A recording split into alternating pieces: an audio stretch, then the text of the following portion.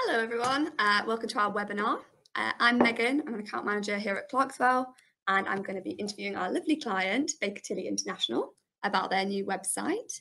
I'm joined by Adam Granger, who is the Chief Information Officer at Baker, and also Neil Robinson, who is their Digital Marketing Executive. And these two were basically responsible for the whole of their website transformation, so they're really well suited to be discussing this. Adam, why don't you tell me a little bit about the business and how much digital plays into that?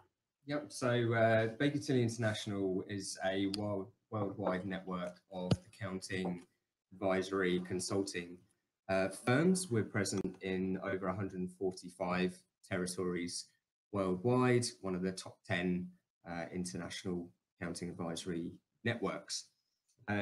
Digital plays a massive part in what we do, as with almost any business nowadays, but given the global nature of the work that not only we are providing, but all of our member firms are providing, having that presence for anybody anywhere to see is absolutely imperative. And our website, the actual Baker Tilly International website, is a key conduit to international clients or potential clients, finding out about the network and then being driven through to our individual member firms who are able to service them in almost every territory across the world, particularly all the major economies throughout Europe, North America, Latin America, Asia Pacific, and Middle East and Africa. And you can see on the screen now the size of our presence across each of those regions. Thank you. And Neil, can you tell me a little bit about your old site and what prompted you to move on to the new site? Sure. So the old site was exactly that. It was a very old site. There had been a lack of investment in it over a number of years, and we'd waited a little bit too long in order to refresh it and invest in it. So by the time we got to the point where it was critical that we had to do, we just reached a point where we were about to launch a global rebrand, which gave us the perfect opportunity to rebuild, start from scratch almost, to put together a brand new site and redesign alongside the new brand, and give us the site that we actually want to have going forward. Mm-hmm. And why did you choose Umbraco as your platform? So the main reason we chose Umbraco is because that's the system we've been using previously. So we have a system where we have our site, but we also offer a build and host option for our member firms. And we had in our the previous system we used, we had an umbrella site so that they were all listed in one place. Mm-hmm. We could build those sites for our member firms, provide training for them, and let them manage their own websites. So being that it was a system that we knew already, we were comfortable with and had experience with, as did our member firms, which means the training we would have to provide to them would have been that much less. They'd be that much more comfortable with it. It's decided that that was going to be something that we continue with. So from Umbraco, are you able to edit the other member sites? That's right. I have access as a super user to all the websites. Mm-hmm. I can limit access for each of the member firms just to their Keep own. them in check. Exactly. But we have them all in one place, managed by me and obviously you guys at Clarkswell.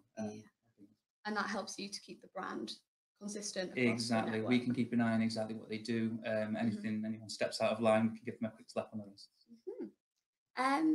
Adam, can you tell me about the steps that you went through to go from the old site to the new site? Because I know that when people are thinking about getting a new website, they might not be aware of all the steps it involves. It's not easy. It's not a simple task. It's got lots of thought and lots of processes. Can you? Yeah, I mean, it is.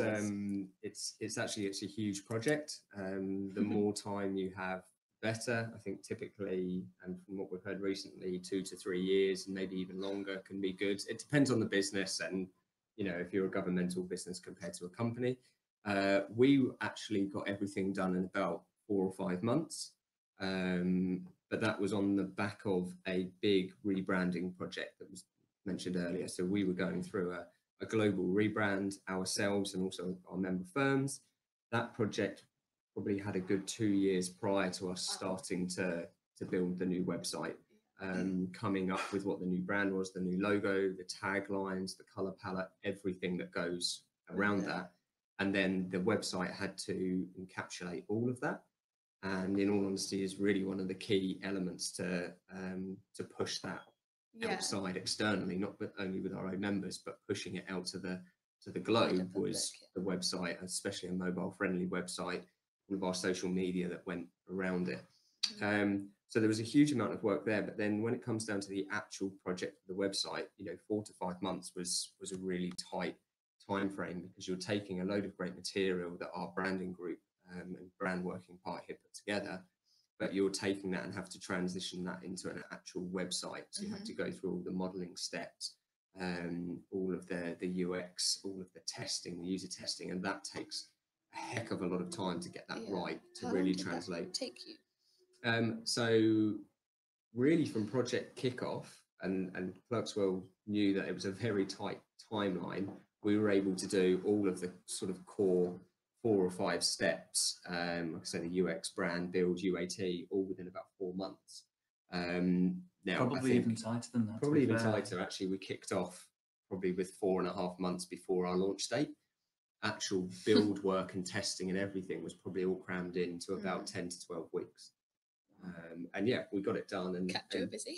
Kept us busy, and it was well worth it, and we got the result. And I think sometimes, as ever, that focused time was actually very good, because we knew this is what we had to do. We had to make the decisions, and luckily we had the great work behind us of the brand group. We had a very good brand agency who supported us, and I suppose to be very fair to them and to sort of to thank them and Clerkswell, they worked together closely along with us. We worked quite closely with there was no need for it to have to flow through Neil and I and the rest of our team all the time. We were there, we were copied in, but the two were quite happy to work together and progress things, and I suppose ultimately do what we wanted and be told by the experts that this is what you need from a brand point of view, this is what you need from a UX point of view, here's your couple of options, what do you want to go with?